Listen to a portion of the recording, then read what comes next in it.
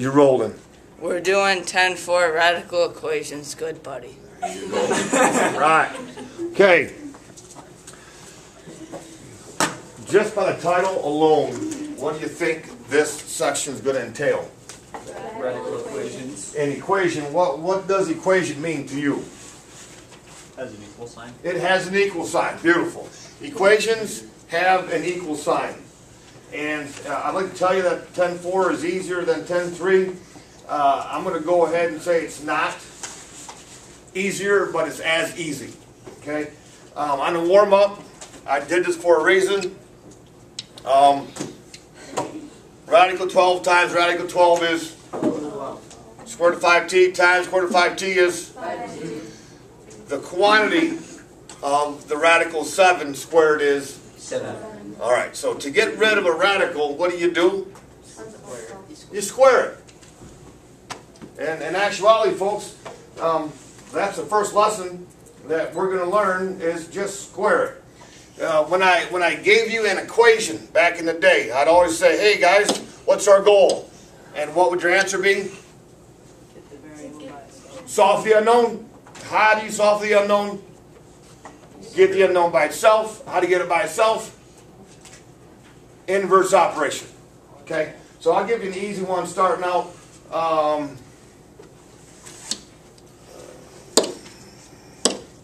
Square root of x minus 3.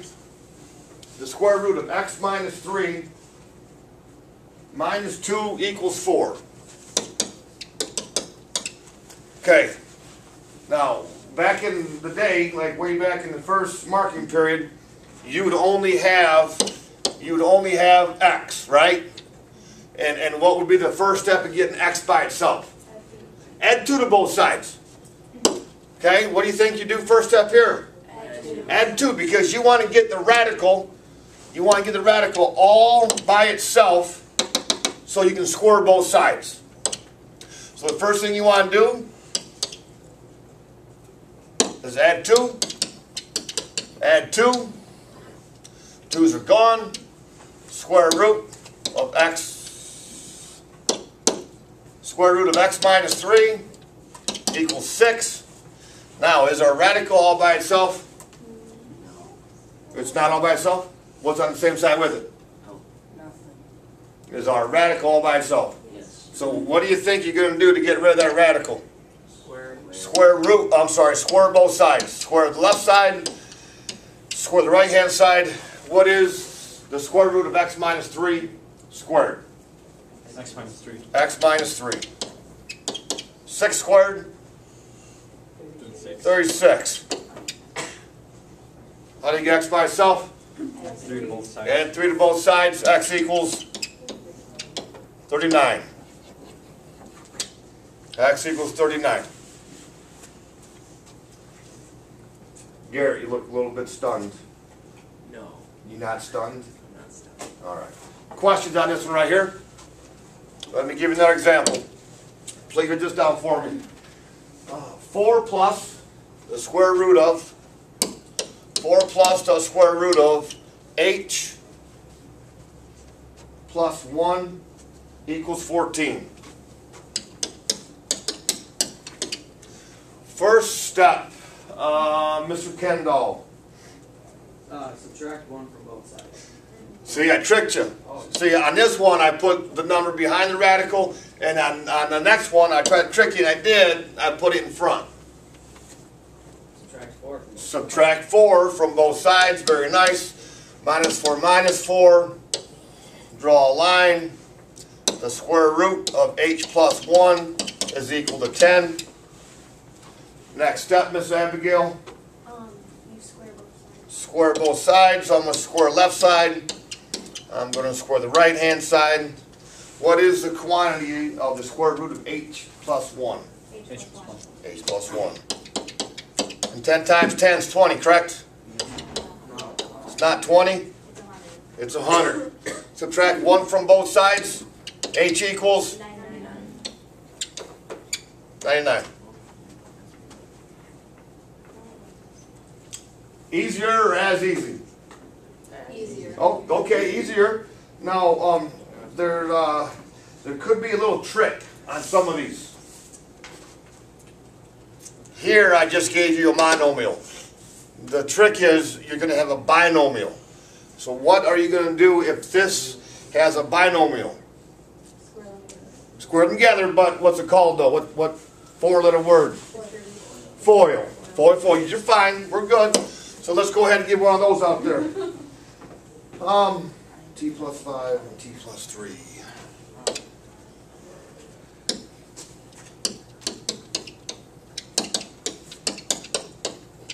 The square root of T plus 5 is equal to T plus 3. Is our radical all by itself? Yes. So what do you think you have to do? Square it. Square left side, square the right hand side. What is the square root of T plus 5 squared? T plus 5. Now before you think the answer is T squared plus 9, it's not T squared plus 9. Okay, what does the quantity of T plus 3 squared mean? It means T plus 3 multiplied by T plus 3. So you go ahead and FOIL. T times T, folks, is T squared. T times 3, 3T. Inside, 3 times T, 3T. 3 times 3, 9. Combine like terms. So we're going to get T plus 5 equals T squared. What's 3T plus 3T? 6T plus 9. Okay? What's our goal again? Get the variable by itself. Do you want to have the A on the T? When I mean A, AX squared plus BX plus C. Do you want the A to be positive or negative? Positive. So we need to keep it on the right hand side. So let's go ahead and subtract 5. Subtract 5 from both sides. And what else do we have to subtract? A T. Minus T, minus 5. What's my new equation going to look like? T squared plus 5 plus 4. 0 equals T squared plus 5T plus 4. Oh boy, what does that look like? Say again? Not good. Not good? Look around the room. Faye Stevens, well, what do you think we have to do, young lady, to the right-hand side? Grouping symbols. Bingo, bingo, bingo, bingo equals 0. Next step, anybody? Put your A in without the exponent. First term without the exponent, T and T. Isn't that a PST? No. Because what's the square of T squared? T. Half of the square of 4. 2. So what's 2 times T? 2T. Double it, we'll give you 5T. But I see you thinking, that's good. What are my signs going to be? Plus plus. Plus, plus. List of factors of 4. 1 times 4, 2 times 2. Which of those two factors will add up and give you B, which is 5? 1 times 4. 1 times 4. Now we have two quantities that are multiplied together that gives you 0. So what do you know about one or both quantities? They both have to be equal to 0. So you say T plus 1 equals 0.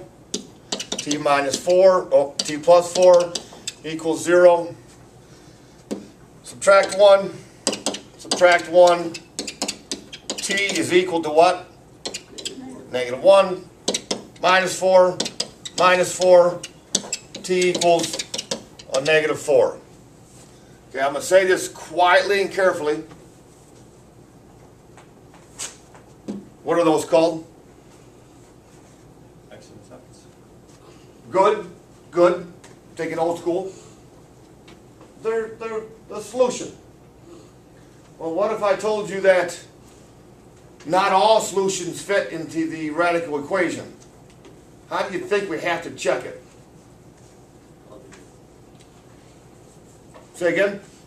Plug them in. Substitute them in. So the possibilities of our answers are -1 and -4. Okay? Is this our original equation? Okay? So our possibilities were t equals what again? -1 or -4. Now, some people could probably do it in their head, which is good, but I'm going to show you how to do it. If you aren't able to do it in your head, you scared me. So, the square root of t plus 5 and t plus 3. I'm going to rewrite the problem. Square root of t plus 5 equals t plus 3. Okay? And we think the answers are -1 and 4, correct? -1 or -4 or both of them. We don't know. So you rewrite it with grouping symbols. What do you want to try first? -1 or -4? -1. -1. So let's substitute -1 in. Okay, class, what's -1 plus 5? 4. Okay. Square root of 4. And what's -1 plus 3? 2. What is the square root of 4? So 2 equals 2. So we know right now that -1 is a good answer. It's a good answer because it makes our equation true. Okay? Let's try it again with using -4.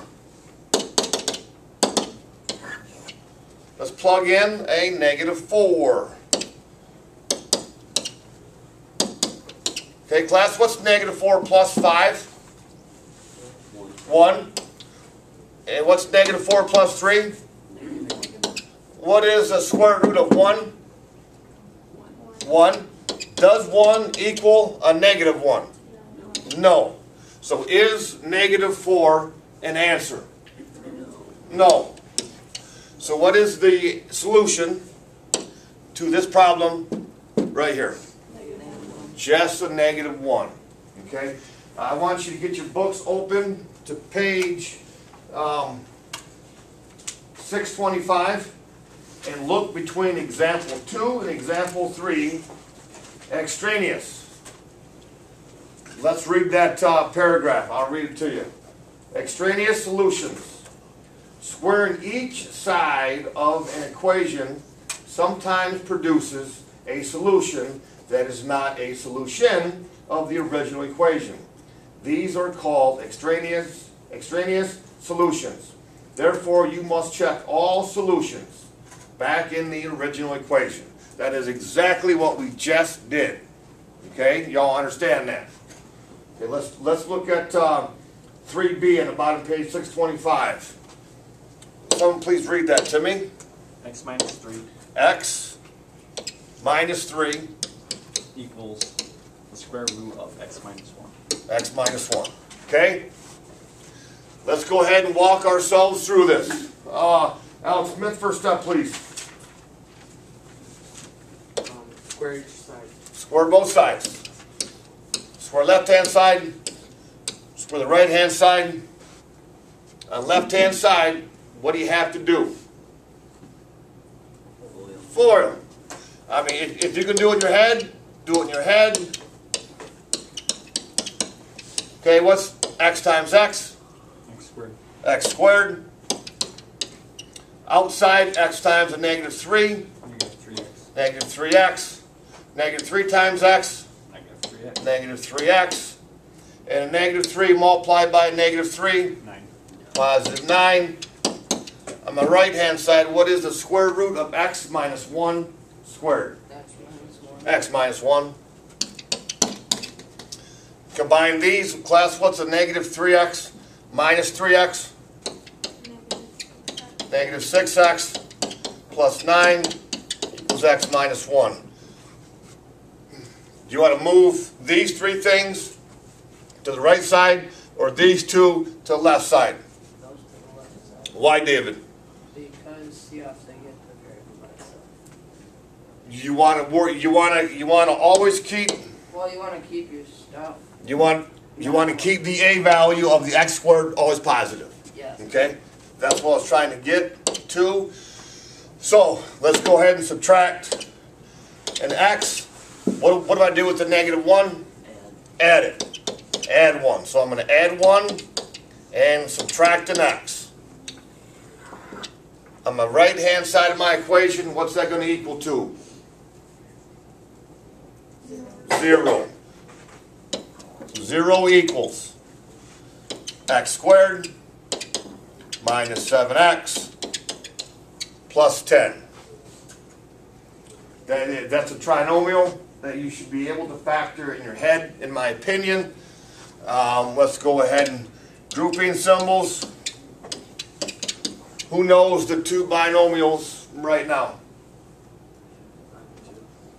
5 and 2, that's right, because a plus c is 10. 1 times 10 and 5 and 2. What are my signs going to be? Subtraction. Signs are the same. Both going to be subtraction. Boom, boom. First term without the exponent. 5 and 2. What do you know about two quantities that are multiplied together that give you 0? So each quantity has to equal. Each quantity, so x minus 5 equals 0. X minus 2 equals 0. So folks, what are my two possible solutions? X equals 5 or x equals 2. How do we see which one is an answer or solution and which one's not? Plug it back in. Plug it right back in. So I'm going to do that over here. X minus 3 equals the square root of x minus 1. So I'm going to put grouping symbols down.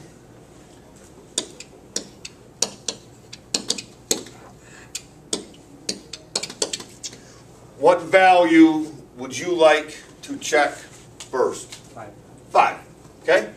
Let's plug 5 in. Okay? Class, what's 5 minus 3? 2. 2. What's 5 minus 1? 4. What is the square root of 4? 2. Does 2 equal 2? Yes. So we know right now that one of our answer or solution is x equals 5. Okay? Now, let's go ahead and check 2. Boom.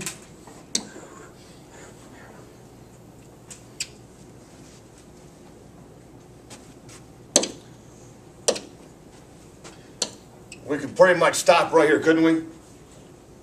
Because what's 2 minus 3? Can you ever have a radical that equals a negative number? No, but we can still do it. Class, what's 2 minus 1? 1. What is the square root of 1? Does negative 1 equal 1? No.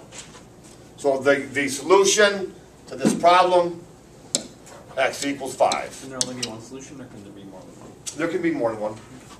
If they both work, right? Yes, correct. Yes. So what would you call 2? A two-word answer. No solution. Extraneous solution. Who said that? Faith, was that you? I know. Okay. Kind of. You kind of said out loud. Yeah. Well, good for you. Maddie said it too. Who did? Maddie. Good job, Maddie. Okay. I want to give you one that you don't get two binomials for an answer.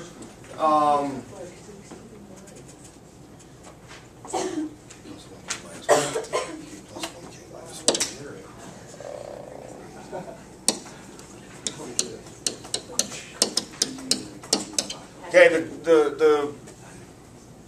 I want you folks to try to start this problem on your own. Square both sides. FOIL the right hand side. Combine like terms.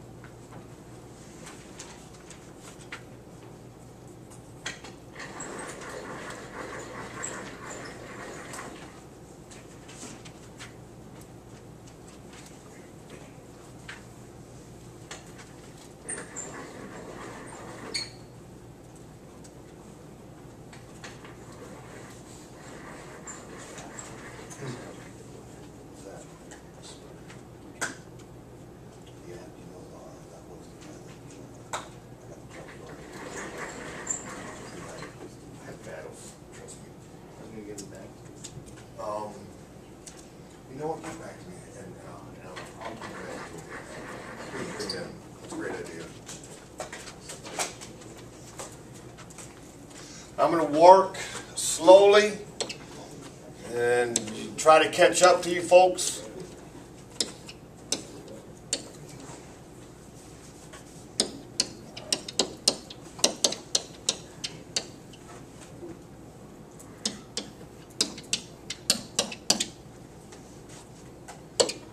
Everybody should have that so far, correct? Okay. Minus 1, minus 1, minus k, minus k, k plus 1, minus k minus 1, 0 equals k squared. Negative 2k minus 1k is negative 3k. 1 and negative 1 cross out. Okay, now we need to follow this, correct? Are there any common factors? K.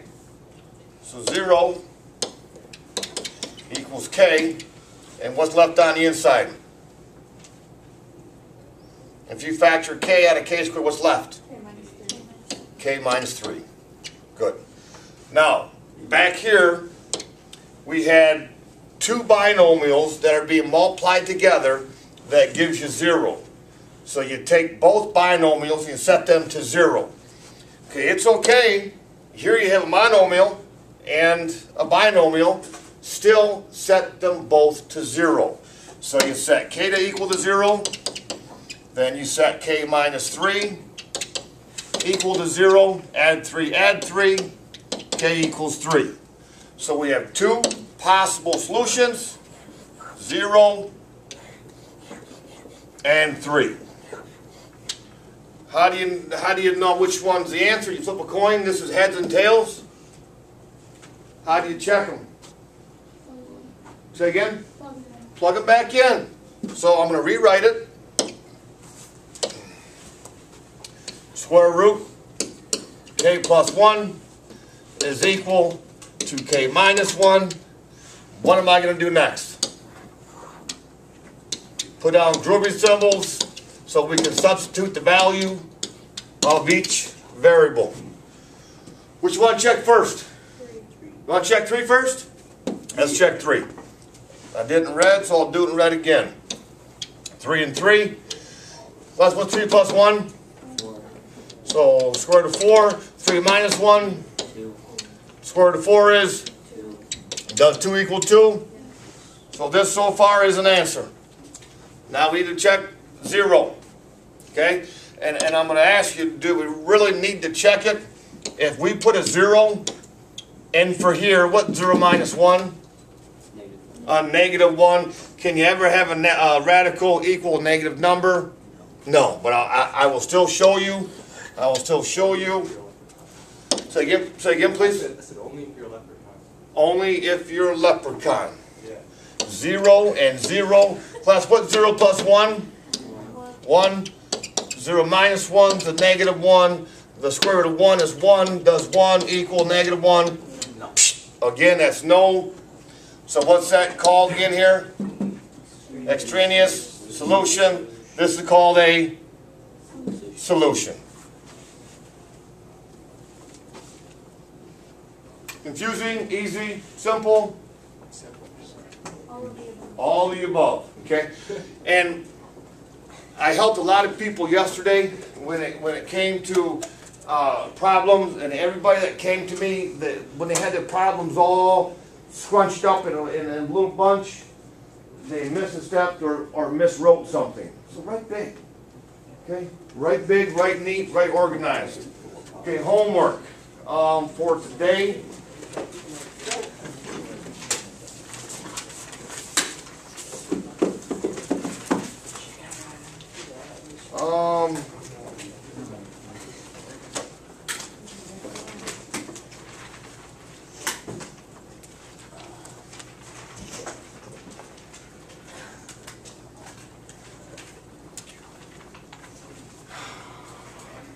Your camera thingy's still on. I know. I'm gonna.